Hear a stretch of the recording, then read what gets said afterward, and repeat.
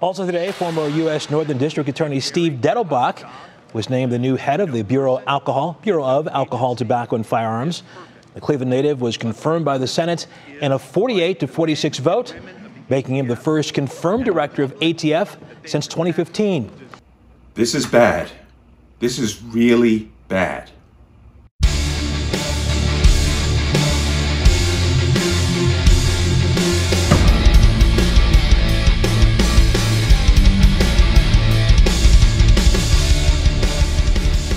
Welcome to another installment of the Connecticut Gun Bench. Today's video is brought to you by P.A.N. Firearms, P.A.N. Firearms LLC for your NRA certification and multifaceted gun training. You can reach us at 203-300-6343 or use our website at www.panfirearmsllc.com. As always, there'll be a link in the description box below. And we gun owners, we need to talk about this. Now, if you don't know, not a while back, I made a video on the fact that, I actually made two, but I'm going to focus on the one where Biden nominated from Ohio, Steve Dettelbach, to run the ATF. You got to remember, he was the second nominee because the first one, David Chipman, was he basically destroyed himself. But now Steve Dettelbach was the next nominee, and as of the 12th, I believe, he has been confirmed to the seat of the ATF as the director. And I spoke about him in the first video and what he was about. And this is not a good look for us. So I'm gonna talk about this here to show you who he is. This is from, it's called Gun Mag Warehouse. This is their blog, and they got a good little article on here where they display some of the facts. As I did talk about a lot of what he was about in my first video about him, but this is just a recap. And this is after his confirmation. This came out. So it titled, Senate confirms Steve Dettelbach as new ATF director. And this is published on the 13th of July. The Bureau of Alcohol, Tobacco, Firearms, and Explosives has a new chief. The Senate confirmed former U.S. Attorney Steve Dettelbach as the agency's first official director since 2015 and only the second in its history. The Biden nominee cleared the Senate on a 48-46 vote when Republican Susan Collins of Maine, people in Maine, I wish you would stop voting for her, and Rob Portman of Ohio, same thing there in Ohio, voted with their Democrat counterparts, and not counterparts because both Collins and Portman are literally rhinos. They are actually Democrats. Collins and Portman also provided the deciding votes that advanced Dettelbach's nomination out of committee. Here's the important part. Who is Steve Dettelbach? Dettelbach is Biden's second nominee for ATF director following gun control activist David Chipman, who couldn't even sway all the Senate Democrats. The new director seems better qualified than Chipman, but zealously anti-gun. Biden chose him for a reason. Dettelbach ran for Ohio Attorney General as a Democrat in 2018. He was endorsed by Mike Bloomberg's Every Town for Gun Safety and Moms Demand Action. Right away, when you see those two groups involved in the nomination of anybody, you should worry. The same group supported his ATF nomination. Of course they did. He advocated for an assault weapons ban and promised to crack down on gun crime in general. Dettelbach also called for so-called universal background checks. He lost the election to NRA-endorsed Dave Yost. So Ohio was saved, basically, from him. Now the nation has to deal with him. But here's a quote from Everytown. I don't care about them. But the new director's positions are harder to pin down than Chipman's. He has expressed support for gun control groups via Twitter, but his language is usually couched in supportive terms for victims, followed by calls to do something. What something is remains to be seen. So he played his hand a little bit more slicker than Chipman. Chipman just flat out came out and said, you know, I'm anti-gun, flat out. Dettelbach seems to be playing the shadow game, okay? An assault weapons ban. Senator Tom Cotton asked Dettelbach to define an assault weapon during the Senate hearings. Dettelbach couldn't do it. Cotton then called him out for pushing a ban on something he couldn't define. Dettelbach responded that defining such things is Congress' job. I acknowledge it's a very difficult issue, he said. That is for this body to decide. I'm going to talk a little bit more about that.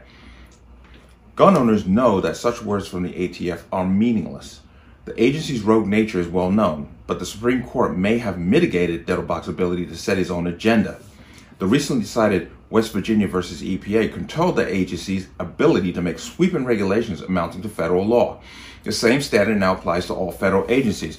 I've spoken about that. I spoke about that earlier, where the West Virginia versus EPA, where the Supreme Court reined in the EPA, and told Biden that he could not use these letter agencies to push his agenda. So that's the one thing that's on our side. But let's keep going, including the ATF. The goal was to return power from unelected bureaucrats to the elected members of Congress. We'll have to see whether Congress chooses to embrace it. Steve Dettelbach and Joe Biden. Dettelbach runs the ATF, but he ultimately answers to the White House. He is charged with implementing Biden's call to rein in rogue gun dealers who transfer firearms to ineligible people. Well, I don't have a problem with that. Gun dealers shouldn't do that. Biden promotes a zero-tolerance policy in such matters.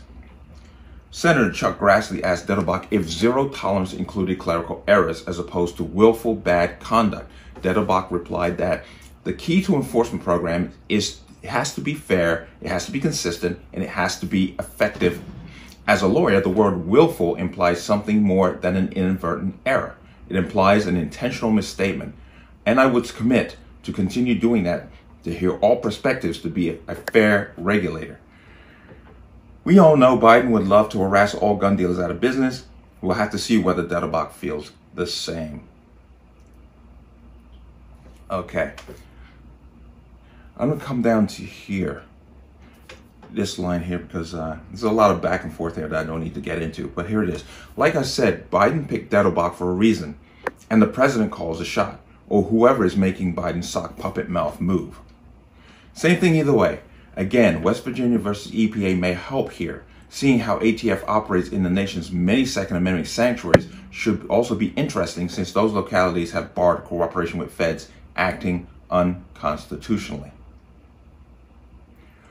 Okay, and then he goes on to talk about the ATF, and it needs a full-time director. Yes, it does need a full-time director, but we got to be careful as to who that director is. It's like putting the fox in charge of the hen house, and then shocked when the hens start disappearing, and the fox has no answers to why. But okay, and that's pretty much what we got.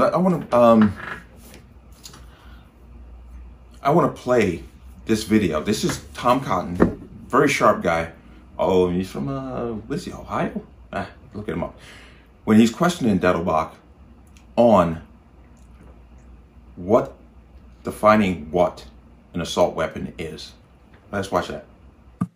Mr. Dettelbach, in your 2018 campaign for Attorney General, you called for a ban on so-called assault weapons. What is an assault weapon? Could you define it for me? Senator,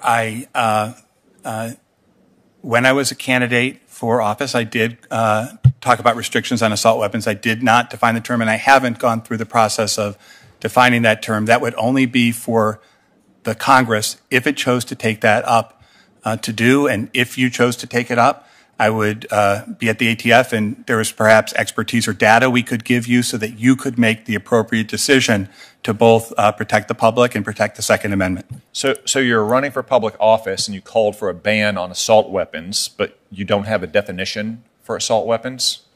Senator, it would only be for a legislative body, whether it was the Ohio legislature or the Congress. It would only be for a legislative body to do that work. And I acknowledge it would be a difficult task to define assault weapons, because on one hand, you don't want it to be so narrow that it doesn't offer the protections that are intended. And on the other hand, you certainly don't want it to be so broad so that it infringes unnecessarily on the rights of citizens. So I acknowledge that's a difficult task, but it would be for this body to do, not for me. Why is it so hard to define assault weapons? Well, I think, Senator, what I told you, which is that you don't want it to be so narrow as to be meaningless, and you don't want it to be so broad as to infringe on the rights of law-abiding Americans unnecessarily. Congress took an effort at that definition in 1994. What did you think of that definition that Congress used? I don't know enough about that. That's a definition that I'm not particularly familiar with, and I haven't studied the data on that particular definition. I've heard comments on both sides of that, Senator. I acknowledge that's a very difficult issue. That is for this body to decide. Is it because that there's really not a category of weapons known as assault weapons? I mean, there's rifles, there's shotguns, there's pistols. Can you go into a federally licensed firearm dealer and find a category of weapons labeled on the wall as assault weapons? I don't believe that's a category of weapons that's labeled on the wall of retailers. It's not necessarily what retailers call it that would affect the decision of a legislative body, but no, to answer to your question. It's what politicians and lawyers in Washington call it. Well, it would, Senator, for me, it would be what elected legislators who are charged with having these discussions and debates would choose or not choose to call it. Okay. I think it's very telling that you're nominated to lead the ATF and you don't have a definition of assault weapon. And the point is that there is really no such thing as a category of weapons known as assault weapons. There are rifles, there are shotguns, there are pistols, they have properties, they have features, but there is no such thing as a category of assault weapons. I want to turn to the Southern Poverty Law Center. In 2017, you called for treating as terrorist groups organizations that have been labeled as hate groups by the Southern Poverty Law Center, which itself is a corrupt slush fund for liberal causes with its own very troubled history of racist and sexist record. You said in that op-ed that we should pass new laws to label those groups as terrorist and, quote, disrupt them. One such group that the Southern Poverty Law Center has labeled as a hate group, which you therefore said you would treat as a terrorist group, is the Family Research Council. Do you believe that the Family Research Council is a hate group and should be treated as terrorists?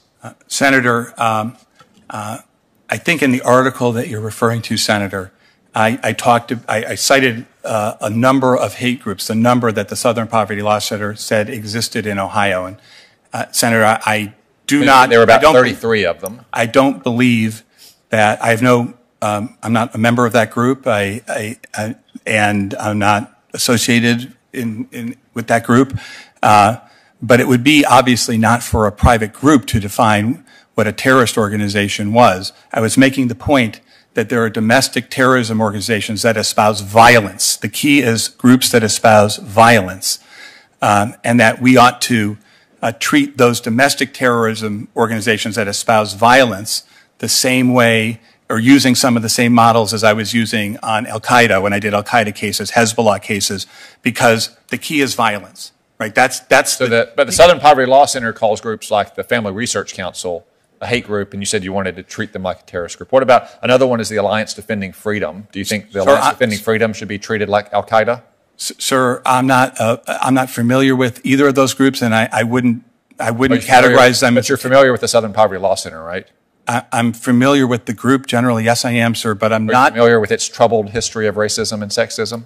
Sir, I'm not deeply familiar with them. Okay. I know something about the group, but I'm not familiar with the things that you may be referring to. Should you be confirmed, I encourage you to familiarize yourself with the Southern Poverty Law Center before you ever cite them, and certainly before you rely on them using federal power. My time's expired. Okay. It's very interesting how the man ran, when he ran for Attorney General of Ohio, he ran on pushing an assault weapons ban. But he can't define what an assault weapon is. He can't personally define it, but he was running on the platform of enacting an assault weapons ban. He knows exactly what he thinks an assault weapons ban is. He's just being damn careful in that hearing to not say the wrong things. But I want to play this because I did in a video previously on David Chipman.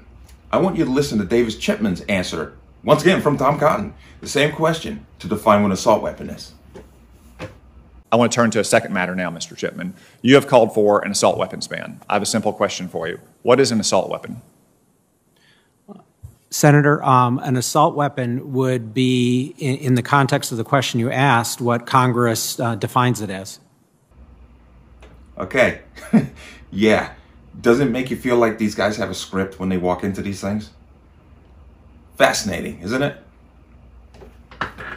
But Dettelbach being in charge of the ATF is not a good thing for us because he is anti-gun. He just happens to be slicker in the way that he presents that attitude. He got, you know, you saw the way he spoke in the video. He was very slick about it. He wasn't letting anything out. He knows what he defines as an assault weapon. And I'm telling you now, in his mind, it's anything that takes a magazine that's semi-automatic. I'm guaranteeing that's what he thinks an assault weapon is. Like I said, we have some protection from him and Biden, with Biden using the ATF as a sledgehammer against gun owners because of what happened with the West Virginia case, the EPA West Virginia case, with the Supreme Court telling Biden that he could not use these alphabet agencies to enforce his policies without law to back it. So if Dettelbach and Biden want to try to pull something off, they probably will have to go through Congress. And looking at the potential thrashing that the Democrats are going to take in 2022, I think we're safe for a minute. But that doesn't mean we get to put down the vigilant hat and not, keep an eye on what's going on here. But let me know what you think. As always, you can leave your comments in the comment section below. And as always, any statements of violence or statements that lead to violence will be removed. Please like, share, and subscribe. Don't forget to hit that notification bell so you get notified the next time a video goes live. I'll see you on the next one. Peace.